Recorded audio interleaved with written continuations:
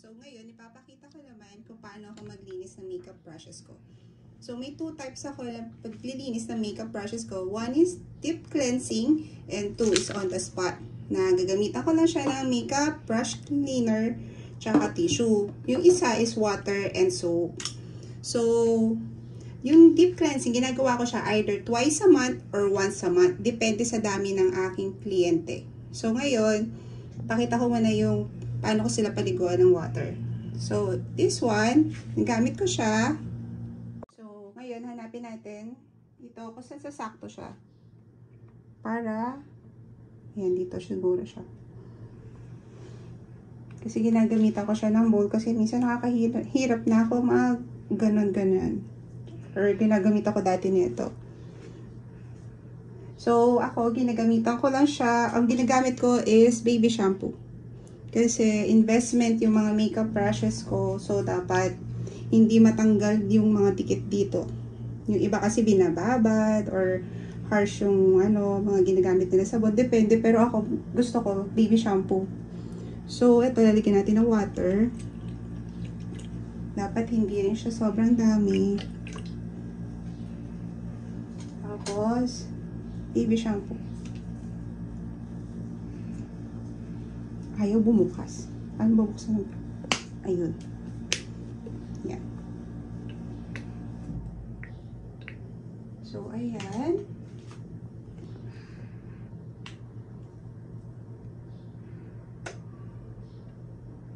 Dapat hindi basa hanggang sa dapat konti lang yung water. So, 10 seconds lang daw siya. 1. Hindi pwedeng matagal.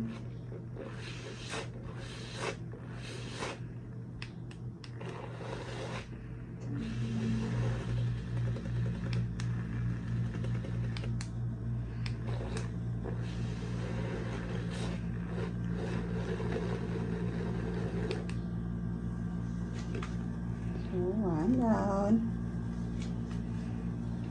Try naman natin yung iba.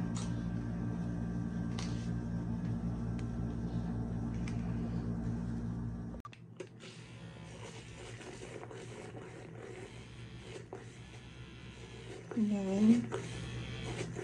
So, kung makikita nyo, 10 seconds lang para hindi masira yung korte ng brush.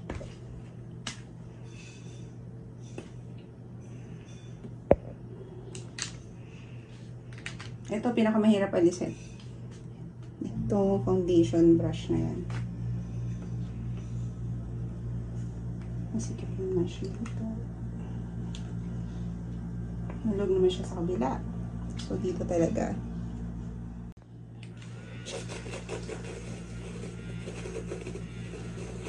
So, ayan. Pasaway talaga yung foundation brush. Mahirap talaga. Ayan, nawawala-wala na siya ng konti. Okay.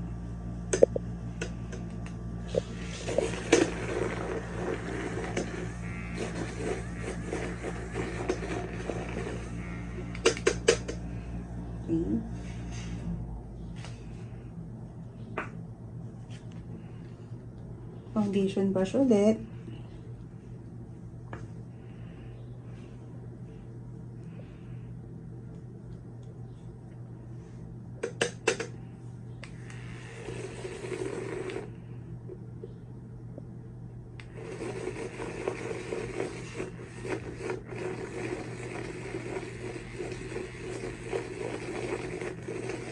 Kung makikita niyo yung water, may makeup na siya. May foundation na siya doon.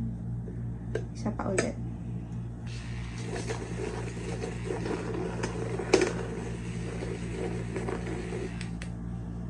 Ayan.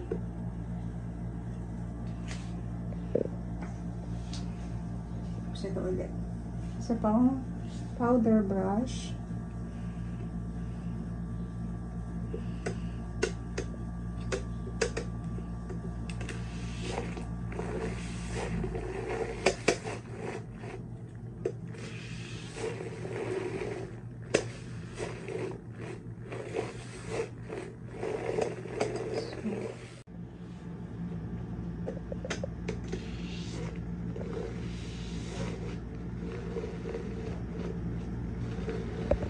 So, kaya pala importante rin na lagi natin nililinis yung brushes every time mag-iiba yung clients. Kasi kawawa naman si clients.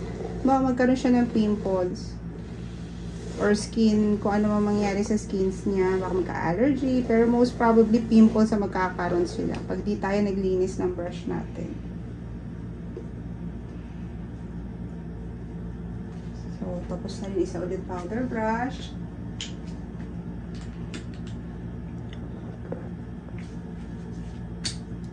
So, ayan, natapos ko na lahat yung mga face brushes na i-deep cleanse. So, ito lahat yung mga nakuhang makeup. So, ang dumi na tubig. So, papalitan ko siya ng water lang para anlawan ko naman yung mga yun. So, lalagyan ko na siya ng water para anlawan na natin yung mga to.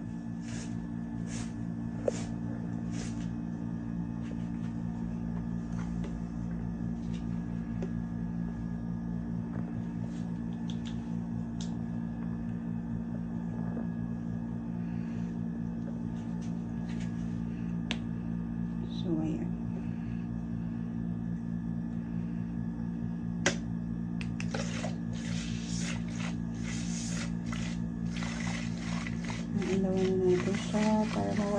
Aalawan na natin siya para mawala na yung sabon. Tapos after nan, yan, para matuyo naman yung brush. Hindi siya ganun kabasa. Yan, konti lang. Medyo semi-tuyo na siya. Ito naman ulit isa.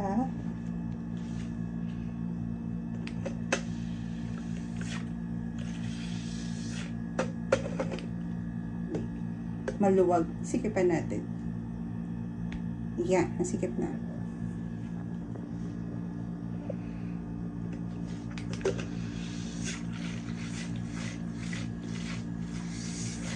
So, ganito.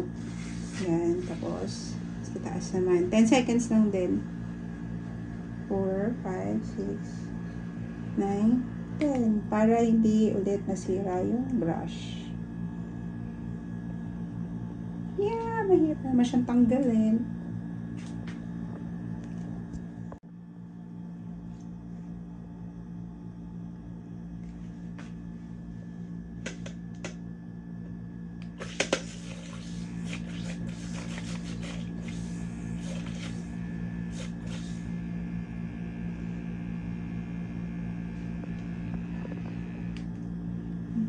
Yan, tingnan nyo. Wow! Malapit na siyang matuyo. Dito naman. Ito yung kanina mahirap linisin, yung foundation brush. Pero tingnan nyo na wala pa rin siya. Wala nang makeup residue sa foundation brush.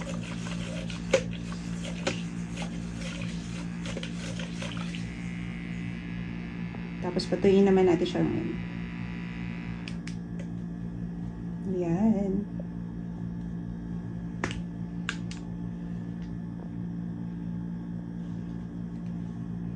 Ito rin, isa rin siyang foundation brush kanina. Kung makikita nyo, sobrang dumi niya po kanina. Ngayon, nawala na lahat yung foundation niya.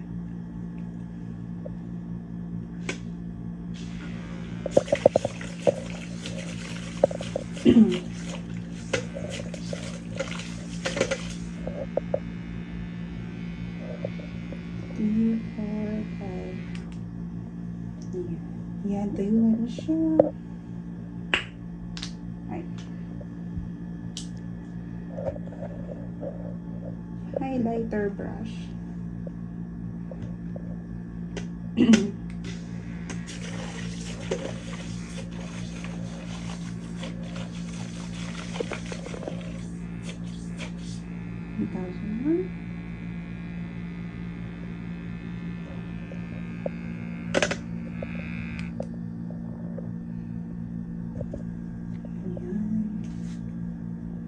Balik natin siya sa dati niya itsura.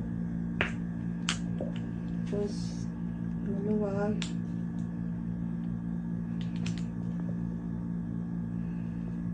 Ito ulit.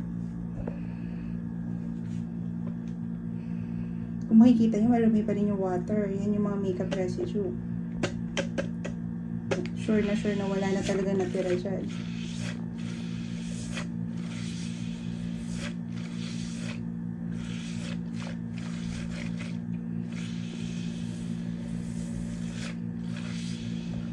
So, patuyin na natin siya ngayon.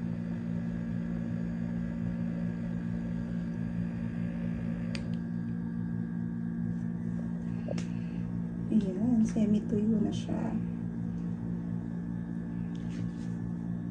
So, ayan, natapos na namin lahat. Ang lawan, yung makeup brushes. So, semi-basa siya. Hindi pa siya gano'n katuyo. Lalo na itong malalaki. So, basa-basa pa siya. So, mamaya, ipapasok ko naman siya dito. I-dry ko po siya dito sa sterilizer. Tapos, ipapakita ko naman sa inyo paano ako mag-on-the-spot cleaning. Ito yung every client ginagawa ko. Lalo na, every client ginagawa ko siya. Hand ko siya. So, kalimitan, actually, ito yung ginagamit ko before. Actually, dalaw sila. Pero ang mas gusto ko is ito airbrush cleaner ko kaysa dito sa Elena. Yun yung aking sekreto. So, ito yung mas magandang para sa akin mas magandang panlinis yung sa airbrush cleaner kaysa sa Elena. So, ito kasi medyo pricey. Pero, kung pagtutuusin nyo, kung i-compute nyo, medyo mas makakasave kayo dito. Kasi ito, almost 500 ml na siya. Almost 500 ml. Pero, alam ko, nasa 1,000. Ayun, 1,200. 1,200 yung isang malaking to. So, marami na siyang nagagawa. Ito rin yung panlinis ko sa 10-2 airbrush ko. So, ginagawa ko kasi para hindi masayang, hindi ko siya ini-spray. Kasi pag ini-spray nyo, may mga ibang particles kumakalat sa iba side. So, mas maganda is, kukuha ko na maliit na lalagyan. Tapos, doon ko siya lalagay. So, ayan. Ito talaga tanggal. Konting dip lang. Mawawala na yung makeup doon. So, ayun. Try natin dito sa lipstick brush ko po. Kasi wax type din to. So, mahirap din siyang tanggalin. So, ayan. Ginamit ko siya sa huling client ko nung Saturday. Yan siya. Wait lang po. Dip lang ng konti. Tapos, yun. Kung makikita niya, natatanggal na siya. Ulit-ulitin na natin hanggang totally mawala na siya. Kasi pinakamahirap talaga ano yung mga wax type. Foundation, lipstick, liquid, yung gel liner, yun yung mahihirap. Ayan, kung makikita nyo, wala nang natira. Ayan, wala na siya. Wala na. Tabi ka siya. Tapos tayo na. Gawin na natin sila sa iba. Ito, katulad ito. Gel liner naman siya. So, yan. Gel liner. Tip lang ng konti. Tapos, yun. Dami. Yan po.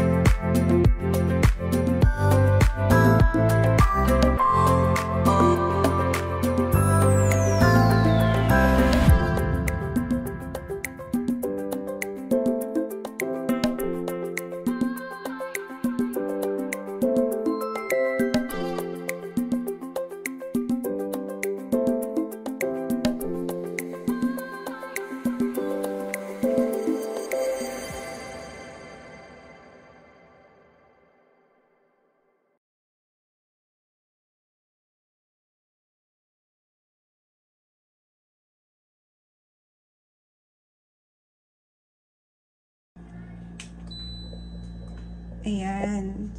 Kaya ngayon, i-auto ko siya kasi binasa natin yung mga malalaking face brushes. So, pinagsama ko na yung on the spot ko, tsaka yung deep cleanse ko ngayon. So, auto natin. Sabi, 51.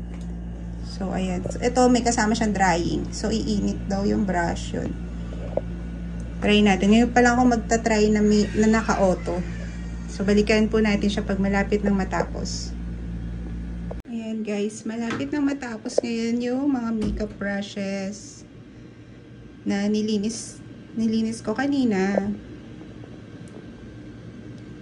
Sterilize na siya nan. So, hindi ko na siya inisprayan nung anti-disinfectant. Nag-start tayo nung 51 minutes eh. Last 1 minute na lang. Tapos na siya. In fairness, natuyo siya. Mainit. Mainit. In fairness, natuyo siya. Mainit siya. So, inoto ko kasi siya. So, may dry. So, mainit to. Ayan na sila. Malinis na sila. Na-sterilize na. Plus, natuyo siya. Ito kanina, medyo basa pa siya eh. Pero ngayon, tuyo na siya. Malinis na sila. Ito naman yung, ayan. For sure, wala nang bacteria tsaka viruses nga dyan. So, ayan na guys. Tapos na. Yan yung sample ko or paano ako maglinis ng makeup brush ko. Please subscribe sa YouTube channel ko. So, maraming salamat for watching. Till next video po.